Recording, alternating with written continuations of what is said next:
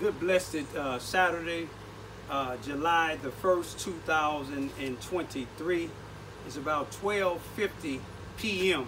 I greet all human beings all around the world with the universal greetings of peace, and the blessings of God be with you. It doesn't matter what your political, philosophical, personal, nor your religious beliefs may be. It doesn't matter whether you're the richest or the poorest person on the face of this earth. It doesn't even matter whether you're the proclaimed toughest or the proclaimed weakest person on the face of this earth. Doesn't matter if you're my family, friends, nor my proclaimed enemies. It doesn't matter whether you like me or anything that I say or do. Anything I produce on social internet, that's your prerogative. You have a First, 14th Amendment, and so on, to do as you please. What I'm coming here today is to let all of my family, friends, followers, likers, and dislikers know. Today I went to the post office and picked up a piece of legal mail from the courts. First, what I want to show y'all is this is a petition that was filed against me on the 15th of June of 2023. And when you filing something in the courts, you see what it do? They have it filed, letting it know when it been filed here in the Circuit Court of Mississippi County, Missouri. That's here in Charleston, Missouri. You will see the chief of police delivered this to me personally. And you will hear him out of his own mouth saying that they emailed it to him on the 16th. And he called my house on the 16th and asked me, was I at home? Asked me, was it okay for him to bring it over here, and brought this to me, which it was a court date for June the 28th, 2023, that I had to appear because someone said that they was terrified of me. And that someone had some of the police department, you seen the chief of police delivered to me personally. You don't see that nowhere in the country, or probably anywhere else. But what I want to show you something else. I went on the 28th. The person that claimed that they was afraid of me, terrified of me, they told their side of the story and I told mine. And that was on the 28th of June, 2023. And if you look at this here, you can see where it's saying filing date June the 28th, 2023. And the 33rd Judicial Circuit Court of Mississippi County, Missouri, here in Charleston, Missouri. And this is the case number. Now, it was heard on this date. It was filed on this date. So the ruling was on this date. The description is adult abuse hearing held. The court dismissed it. And when it was dismissed, it's showing you something. The court, it was dismissed. The notice of dismissal, email notice of dismissal to MCSD. That's the Missouri, no, let me see. Yeah. The Mississippi County Sheriff Department here in Charleston, Missouri. The CDPS, the Charleston, Missouri Police Department, in the SWFLC. That's the Susanna Wesley Family Learning Center. Emailed of dismissal to petitioner and respondent, which was me and the person that filed it against me. Now, the clerk, they said a clerk, I'm assuming this is the clerk of the court. You don't see nothing filed. You don't see nothing stamped at all. Nor did you see the chief of police deliver it to me. Now here you can see when it was mailed out to me. You can see it has June the 28th, 2023. June the 28th is the same day. The courthouse, post office, City Hall, the police station, all that is on the same street.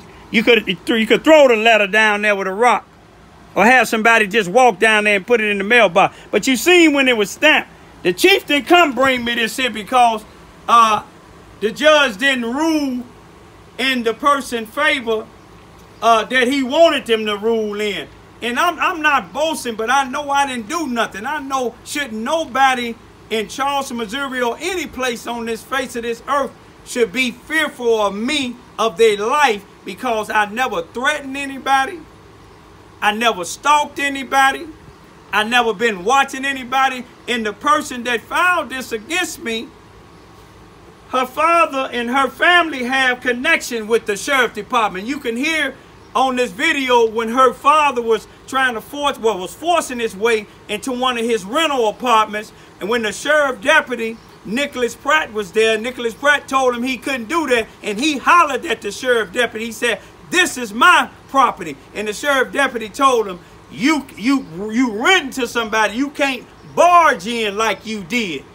And he told the sheriff deputy he can call Brent Farrow, which is the sheriff deputy's boss.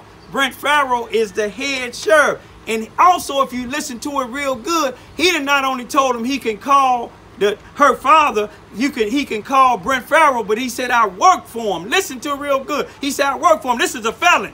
He worked for him." But my thing is, why didn't Robert Hearns, or he said all of his police officers was on jury duty on the 16th of June when he brought me this? I didn't believe it, and I know the officers don't believe it.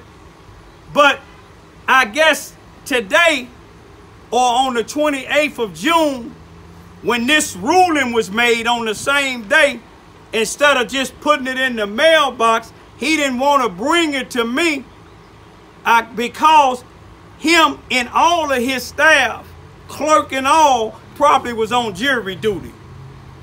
But this is what I want to say is, I'm praying for the female that put this on me. I'm praying for her parents. I'm even praying for that so-called victim advocate that worked for Susanna Wesley Family Learning Center. You can see they coached the female. If you was in the courtroom, you can see they coached her into putting these lies on here, because when the judge was asking her question, she couldn't really even answer because it ain't true. I ain't never stalked her. I never seen her in her life. She admitted that. Never said nothing into her life. She admitted that. I didn't even know what she looked like until she came on my Facebook page a month before she filed this petition against on me. But what I want to just say is, I give all the glory and the praises and the thanks to God for sending a judge from another jurisdiction, from Cape Girardeau, Missouri, the 32nd, I think it's the 32nd jurisdiction, down here to the 33rd jurisdiction. Because if it would have been heard in the 33rd jurisdiction, I'm almost sure, like last time, it would have been a whole different ruling. But it's sad that you have people that don't like me so much that they can't stamp this here file. But after the holiday is over with, I'm going to ask them, can I get one stamped and filed, if it's all right, if it's legal for me to ask that. Because this is a ruling in my favor. I'm going to leave as I came. I thank God. And I don't want nobody, none of my followers or friends or nobody from RRR to laugh or boast about this here. All we going to say is justice was done. I didn't do nothing. A legitimate judge heard it, whether he liked me or not. You see what I'm saying? He ruled according to the law. I have a First and a 14th Amendment right. You see what I'm saying? I represented myself, but you see who I was going up against. The Mississippi County Sheriff Department, the Charleston, Missouri Police Department, and I ain't talking about all the officers, and I ain't talking about all the deputies, but definitely the chief of police, definitely the sheriff, and then Susanna Wesley Family Learning Center, the whole staff into Susanna Wesley, everybody in Susanna Wesley. Because when you send an advocate to represent somebody that's telling lies, y'all ain't standing for what's right. Because me and my 2 young daughters has been victimized over here right in front of our house multiple times. And not one time has Susanna Wesley or anybody from the sheriff department or the police department, you see what I'm saying, came, are you all right? Besides some of the police and some of the deputies for the sheriff department and the police department. But I'm going to leave like this here. Me and my 2 daughters going to continue to depend on God. It's cases that we filed against people, and it's still, we ain't heard nothing about it. On February the 27th, I gave the chief of police, Robert Hearns, the same one came over here and brought me that summons. I gave him and the city manager a complaint. One of the officers, I dropped it, but the other one, I didn't. And he said it takes 60 days. It been over 120 days. He still ain't found time to bring me that personally or even mail it to me. That go to show you what type of police department is here in Charleston, Missouri, what type of victim advocates here in Charleston, Missouri, and what type of sheriff department here. Y'all stand up for your rights. Martin Luther King said it well. He said during this struggle, he said some of us gonna lose our jobs. I lost mine before for standing up against a multi-million-dollar farm that was using the N-word and having KKK sprayed on trash cans. I lost my job standing up against them, and I was a supervisor. I lost my freedom for standing up against some of these same people. The 2 times I was ever arrested, it was in this town, falsely arrested and falsely accused, was Robert Hearns coming in my house, June of 2000, without a warrant, him and a white police officer by the name of Beth ACAP. Came in my house, he had got an affidavit for a warrant, but he never came up to trial, and I took a jury trial. He never showed up, but he falsified that. And the other one was this female's daddy who was busting his way into a person's house, committed a burglary and an assault, and law enforcement ain't did nothing. Lester Gillespie. Right down the street here in 2019 in April. Right where that stop sign is at. Telling children, he don't live over here, telling children that I raped children and I videoed it, and the same judge, Robert Barker, gave him an emergency protection order, but this same judge, Gary Camp, took it and heard the case and threw it out. Second time this same judge had to come down here, the second time this same family trying to say that they're afraid of me. I ain't doing nothing but exposing wrong. I got a right to expose wrong if I want to. That's what certain advocates do. Peace be still.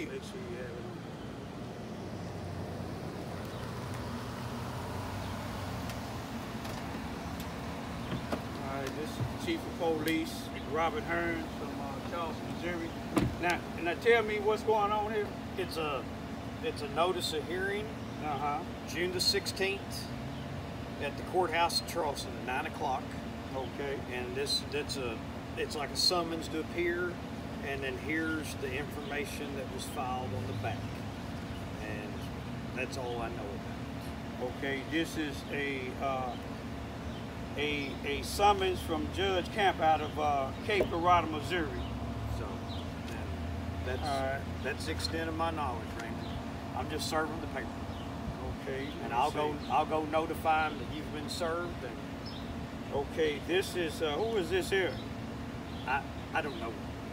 Okay, they look like that. Is that Daisy Gillespie Hall?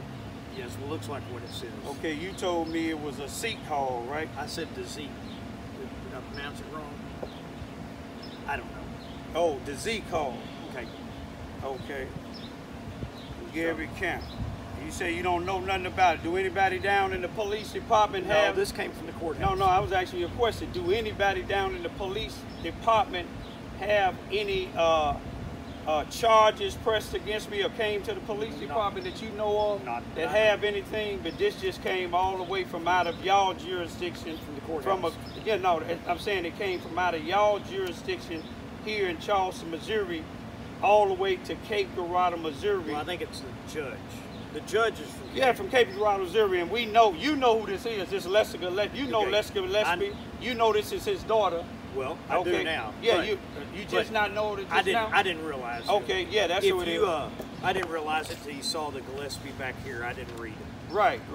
But if you got any questions, you can call them. No, I ain't got to call Okay. them. I just wanted to make sure didn't nobody come down to Charleston, Missouri, police department, to any of your police or you, and said that they had a reason to get in expose against me. Okay. That's all I want to know. If they do, I'll call you. No, I'm saying, do you know it? No, I don't know. You called me personally. This is here. Yeah, this but came from the courthouse. Yeah, you called me personally Yeah. for this here, and normally the chief of police don't call people for cases. They're like, all at jury trial. Oh, so all of your police, They're at jury trial, and your whole police force is and in jury I'm trial. just serving papers. No, I'm saying your whole police department is in jury trial. I'm like you. I can still come out and work a little bit. I know you can work, but they got a jury trial going on. Yeah, for your whole police department. Okay, Yeah, ain't no problem at all. It just seemed like you smiled. And It came in. Because you know they emailed it this afternoon, and I just picked it up and brought The reason why I say it, because it's strange. Me and my daughters and them been attacked by all type of people. I ain't had you come. I ain't had nobody from the courts, the advocates come to see You if get everything you need, sir. Is there anything else that you needed? I'm not leaving my property until Is we there- both leave together. is there I anything else that- I don't even trust that with you. Is there anything else that you? Okay, why don't Okay. you trust her with me? First Because of all, you just Hold on, barged in here and wait, committed stop, burglary, man. stop. You did. this is my house, huh? You own the house, but you rent it, sir. Stop it. Listen to me, man. Uh-huh. Fred. Yeah. Okay, go on and do what you're I'm gonna do. going to do what I'm doing. I'm taking a report. Yeah, and I'm gonna call fire. I can call Brent. Don't do that. Don't do that. Don't do that to him, because he ain't even done nothing. No, This is what I- you're doing. You getting I on opened to that door 'cause he was everybody. in the way. But you She getting on was to standing behind us, everybody. so No, you committed an assault. You getting on to And a everybody. burglary because you can't go into your house You're if you've get- rented it to somebody. Let me tell you what happened, sir. Uh-huh. You barged into the door. I seen it. The door was open. Y'all stop. The door was Yeah, the door closed. was open, but she was And standing she was behind it, standing and you right pushed it there. open. And I asked her, we coming in. You pushed it open. You said she was a Now we sheriff. can do this. You can leave, or you can go to jail with me. How about that? Sir, listen to me, man. Okay. What I forgot to show is I wanted y'all to show this here. I believe it's saying my hands is up, don't shoot. You know, with some of the things that I put up, y'all seen when I put up about the CEO and president of the Fresh Start Performance Center and Corp here in Charleston, Missouri, Mississippi County, how some of his followers said that he's a gangster and, you know, he's untouchable. But you know, the only one that's untouchable is God. That's who I work for. My hands is up. I ain't coming in violence. I've been down there 27 years. I ain't got physical with nobody. All I told people, don't come on my property. People done videoed me, the CEO saying that I rape children, and there's nothing to ever show that I ever raped a child in my life. If that was the case, judges wouldn't have let me raise my two daughters, which is going on 17 and 18 this month. But you know, my message is stop the violence everywhere. But in my community, y'all, stop the black on black violence. And peace be still.